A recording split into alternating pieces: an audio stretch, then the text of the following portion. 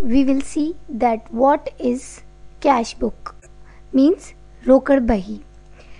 रोकड़ प्रारंभिक लेखे की सबसे महत्वपूर्ण बुक है। इसमें केवल नकद लेन देनों का ही लेखांकन किया जाता है। मीन्स कैश अकाउंट से रिलेटेड जितनी भी ट्रांजैक्शन होंगी वही हम इसमें लिखेंगे। इसके थ्रू हम किसी भी मद पर कितनी धनराशि हमने इन्वेस्ट की है वो हम इजीली पता कर सकते हैं। किससे कितनी धनराशि प्राप्त हुई है, सेल्स परचेज किस डेट में हमने कैश से किया है, बैंक में कितना बैलेंस है, एक्सेट्रा। रोकड़ बही में समस्त लेन देन लिखे जाने के बाद यह आवश्यक नहीं रह जाता कि खाता बही में पुनः रोकड़ खाता खोला जाए। इस बही का शेष सीधे तलपट या चिट्ठे में ले जाया जाता है, मीन्स बैलेंस या फिर बैलेंस शीट। इसी कारण से इसे हिसाब की प्रधान पुस्तक माना जाता है। इस बुक में 2 पार्ट्स हैं, वन इज डेबिट, एक ऋणी पक्ष और दूसरा क्रेडिट धनी पक्ष। समस्त प्राप्तियां ऋणी पक्ष में की जाती हैं, समस्त भुगतान धनी पक्ष में लिखते हैं। बैंक संबंधी सभी लेन देन भी इसी पुस्तक में लिखे जाते हैं। कैश बुक यूज में लाने के भी कुछ एडवांटेज हैं हमारे पास। So next is advantage of cash book. प्रतिदिन की प्राप्तियों और भुगतान की जानकारी। रोकड़ बही से प्रतिदिन की नकद प्राप्तियों और भुगतान की जानकारी हो जाती है। रोकड़ एवं बैंक शेष का ज्ञान। रोकड़ बही में प्रतिदिन नकद शेष एवं बैंक शेष का ज्ञान हो जाता है। बैंक से होने वाले ट्रांजैक्शन का ज्ञान। इसके द्वारा यह भी पता लग जाता है कि बैंक में कितना कैश हमारे पास डिपॉजिट में है या कितना विड्रॉल किया गया है। चेक से किए गए भुगतानों की जानकारी। इसके द्वारा चेक से जितने भी हमने पेमेंट किए हैं वो भी पता लगाए जा सकते हैं। जालसाजी पर रोकड़ शेष का तिजोरी के शेष से प्रतिदिन मिलान होते रहने से किसी भी प्रकार की जालसाजी की संभावनाएं बहुत कम होती हैं। रोकड़ संबंधी लेन देन का एक ही जगह होना। सारी जितने भी हमारे कैश रिलेटेड ट्रांजैक्शन होती हैं वो हम सारी एक ही जगह लिखते हैं। इसके द्वारा प्रतिदिन होने वाली समस्त रोकड़ संबंधी लेन देन एक ही स्थान पर आसानी से उपलब्ध जाते हैं। अब हम देखेंगे रोकड़ बही कितने प्रकार की होती है, means types of cash book.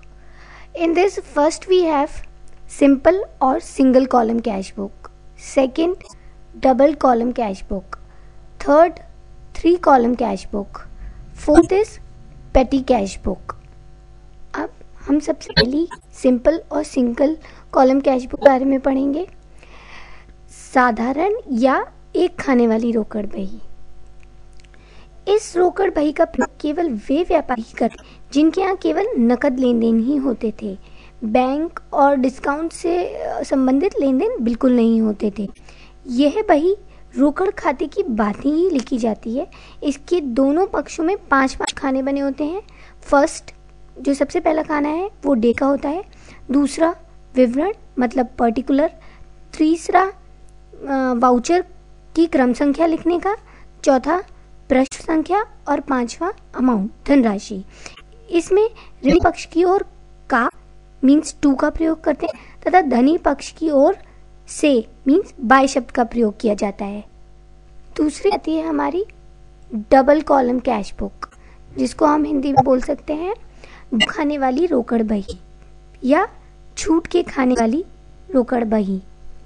प्राय व्यापारी जब भुगतान करता है तो उसे छूट प्राप्त होती है तथा भुगतान प्राप्त होने पर छूट दी जाती है।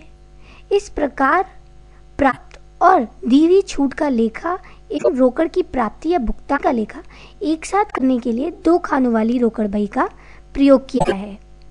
यह रोकड़ बही साधारण रोकड़ बही की भांति ही होती है, उसी की तरह होती है, बस डिफरेंस इतना है कि दोनों पक्षों में धनराशि के 2 खाने बने होते हैं, एक रोकड़ का और दूसरा छूट का। मीन्स इसमें एक और कॉलम ऐड हो जाता है जिसमें कि डिस्काउंट जो डिस्काउंट के नाम से होता है। एक डिस्काउंट का कॉलम भी होता है दोनों ही तरफ और एक कैश का।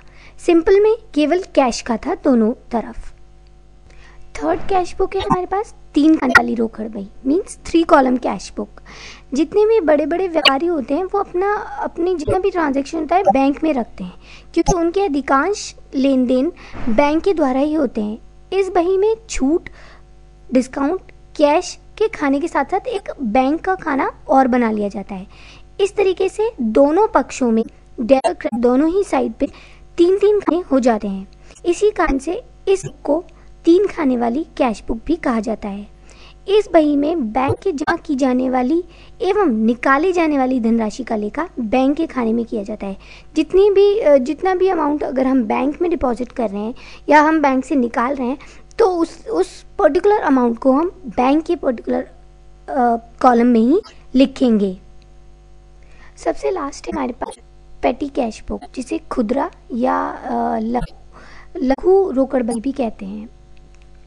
खुदरा रोकड़ बही वह पुस्तक है जिसमें व्यापार से संबंधित समस्त छोटे छोटे व्ययों का लेखा किया जाता है।